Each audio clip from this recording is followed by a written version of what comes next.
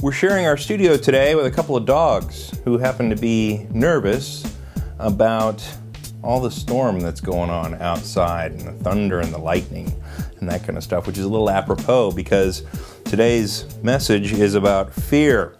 Fear is an emotion that can paralyze your entire life. It can stifle your growth, it inhibits you from taking action, and in the grand scheme of things, it's an emotion that can stop you from leading a passionate and joyful life. Today, we define fear so that it can be easily understood and so that you can take better control of it in your life. On your mark, get, go.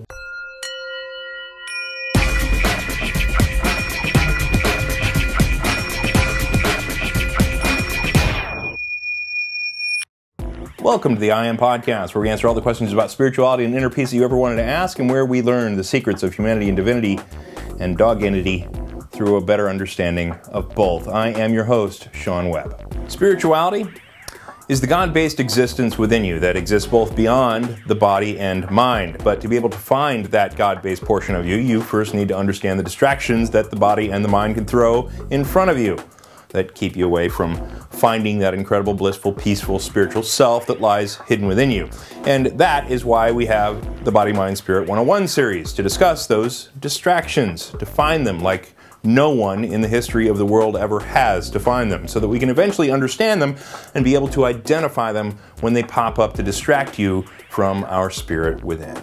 Because the spirit within is awesome. It answers all the questions we could ever ask and provides the permanent joy and inner peace that we all seek as humans. To help our efforts, in episodes 2 through 13, we discussed the body, mind, spirit model, and we took a little bit closer look at the mind and how these four components here, called the emotional influence system, create all the negative emotions out here, and how breaking just one of these components can realistically remove negative emotions from your life entirely. And this week, we're covering the last of the big individual emotions before being able to move forward into explaining other parts of the model. And don't worry, the few things that we haven't yet covered in the emotions section, specifically happiness and emotional love, will be covered in future episodes. They can just be better understood when shown in comparison to their spiritual counterparts that we'll discuss later in the model. And as always, you can get our diagrams in PDF format from IamSpirituality.com. And by the way, we are now posting the suggested reading list on the website as well due to popular demand. Thanks for your feedback. Keep that stuff coming. Okay, so fear. What is fear? It's easy to think about how we're afraid of things and to think about specific examples of when we've been afraid, but why does it occur within us? What are the specific conditions that need to exist in the mind to subconsciously create the fear response within us? Thankfully, these are all simple questions that can be answered with a very simple definition of fear. So what we'll do is present that definition from the body, mind, spirit model perspective, run through some examples of fear to prove that it works, then also prove it out by explaining the most common fears in humans, and then run through some common real-life situations to discuss how we can overcome fear by hitting fear where it hurts.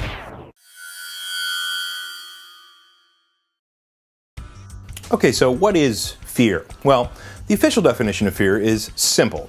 Fear is nothing more than the mind's subconscious reaction to a pending, potential internal devaluation of the ego. That's it.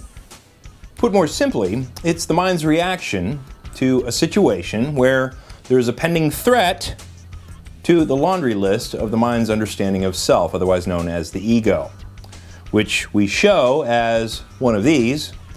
And as usual, let's lean on some examples to help clarify what all this means. A simple example we've used in the past is where a bear walks out of the woods 20 feet in front of you and you experience fear. Well, what is happening there is that your mind perceives that your body, and potentially even your life itself, two things that are very much a part of your understanding of your world, are being threatened with a rather large potential devaluation there, as dictated by the presence of that big old bear. And so your mind generates fear as a result to that threat of its perceived identity. Our life and body could potentially be devalued here. Yikes! Now, from this standpoint, there is an argument that can be made that fear is a natural and beneficial development within humans. From a biological perspective, among other things, fear triggers the release of adrenaline, which can help you get out of a pretty sticky situation, right? So fear is good, right? Well, Not quite.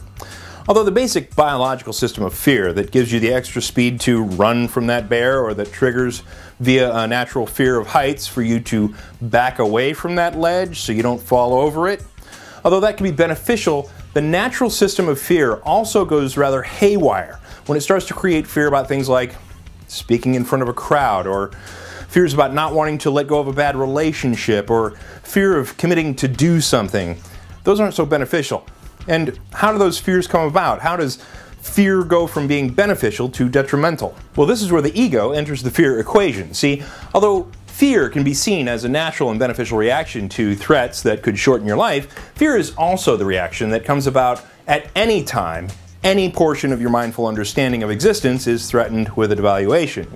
And that includes any idea you've attached to within the mind. For instance, when Barack Obama was elected president, there were a group of folks who were genuinely fearful. When the election was going his way, and during the time that he was being sworn into office, there were people who were actually sitting on their couch, trembling from the idea that there was a Democratic black president taking office. Why?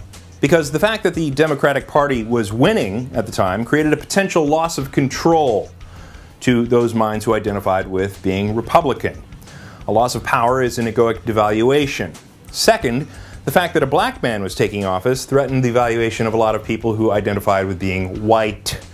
A black man is president. Oh my goodness, are white people like me losing power? Are black people taking over? And this is a potential devaluation of those individuals' limited understanding of self. Therefore, fear. And you could take that scenario as far as you want. The Second Amendment guys were fearful about losing something they're very attached to with their gun rights. The low taxes people were fearful about losing something they're very attached to, the right to keep more of their money. Anyone who experienced fear to President Obama taking office, and there were a number of people who did, was experiencing their mind's reaction to a potential devaluation to something on their ego list which they identified with. And this definition works 100% of the time, but let's zip through the most common fears in the world just to make sure.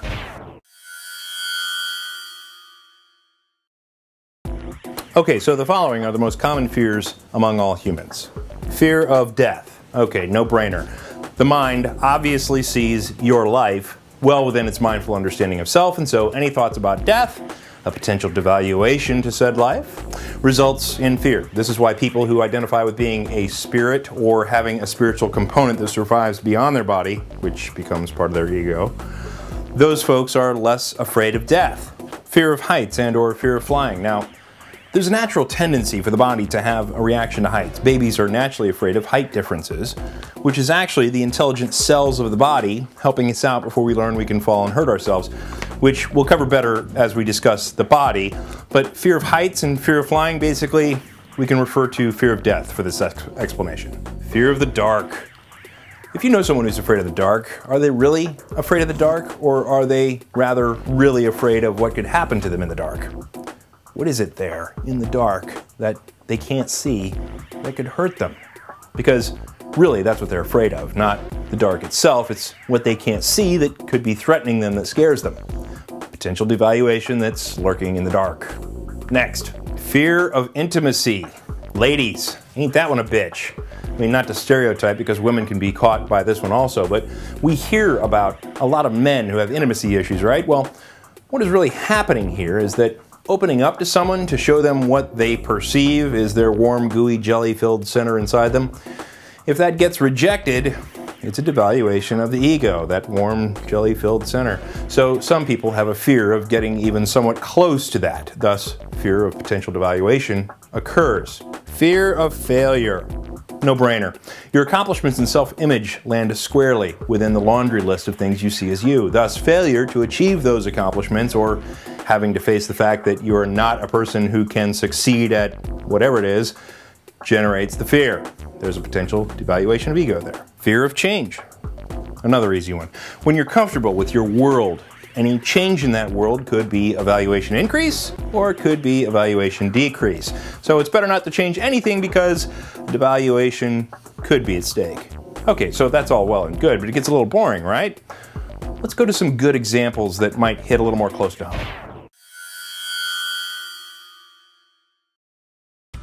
How fear affects us in our everyday lives is really what's at stake here, isn't it?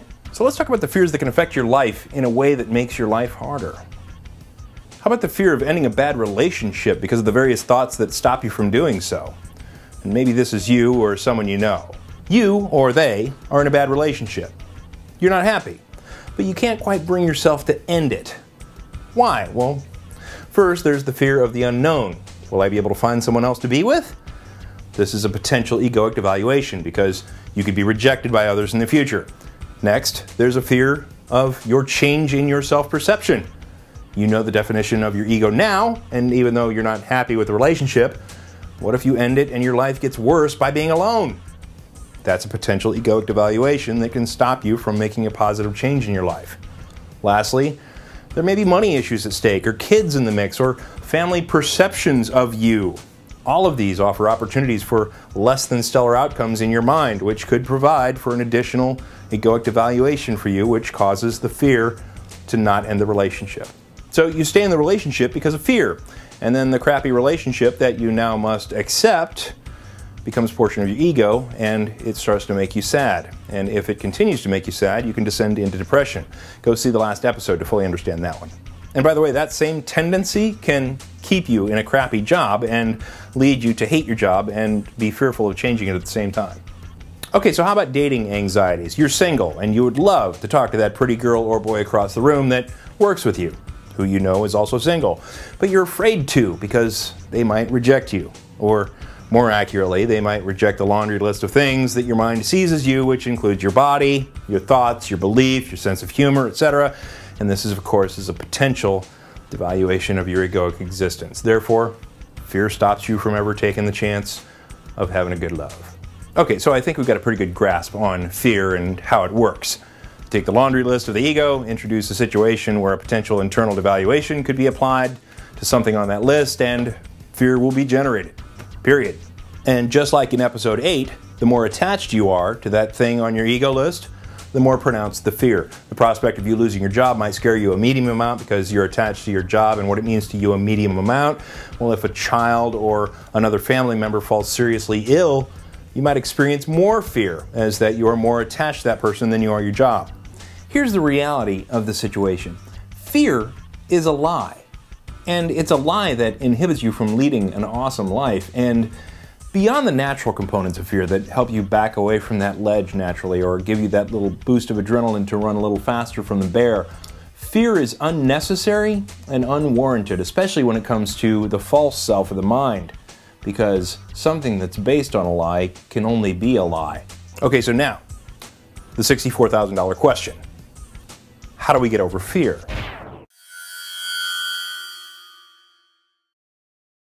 Simply knowing that the ego is an invented understanding of the mind is not enough to quell negative emotions like fear. Because in the absence of an alternative understanding of self, your mind defaults to the false perception when defining your existence within your mind.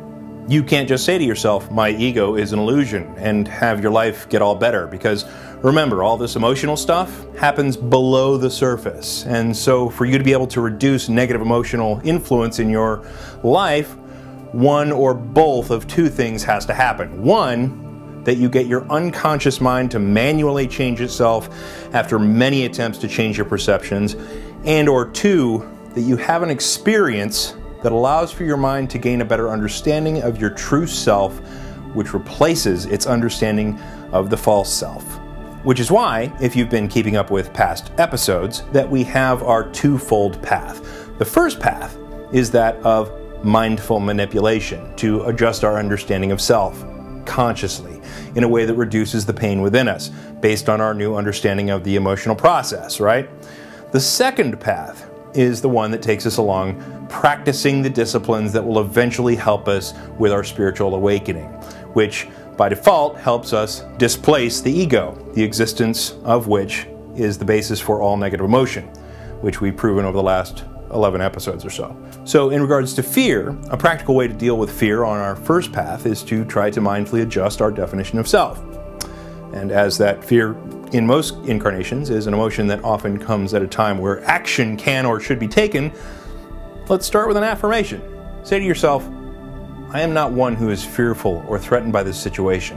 I am one who takes action. So in the case that your kid gets injured while playing a sport, you can now be less fearful and more calm in taking the action required to care for them. I am not one who is fearful or threatened by this situation. I am one who takes action.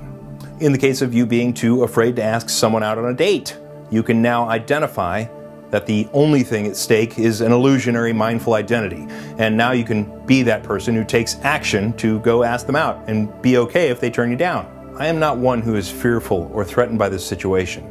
I am one who takes action. In the case of you needing to end a chapter in your life, even though you're scared of what the future might bring, you can now identify a little better with being the person that takes charge and changes things regardless of what bumps in the road might await you during the change process. I am not one who is fearful or threatened by this situation. I am one who takes action. Then, as part of our second path, go meditate. Do yoga, practice contemplative prayer, take up Tai Chi, get into a pattern of calming your mind, because we're going to soon learn that the brain's natural state is one of activity independent of your input, and thus your mind is always working, always distracting, always defining things, including you, which leads us back into pain and suffering and negative emotions. So practice quieting the mind, because this is the second part of our twofold path that will allow us to break one of the four components that will stop the creation of negative emotions entirely. And stay patient. This is a process. We're getting to the point where we can explain the big picture rather soon.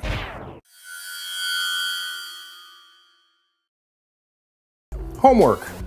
For this week's homework, I want you to find 15 minutes at least 3 times this week, and I want you to meditate. I want you to calm your mind for that amount of time, because your ego exists within your mind, and when your mind is silenced, your ego is silenced, and we need to practice that. I don't want you to think about this podcast or tomorrow's troubles or yesterday's woulda, coulda, shouldas. I want you to transport your mind to a place of peace and quiet where you can simply listen to the silence.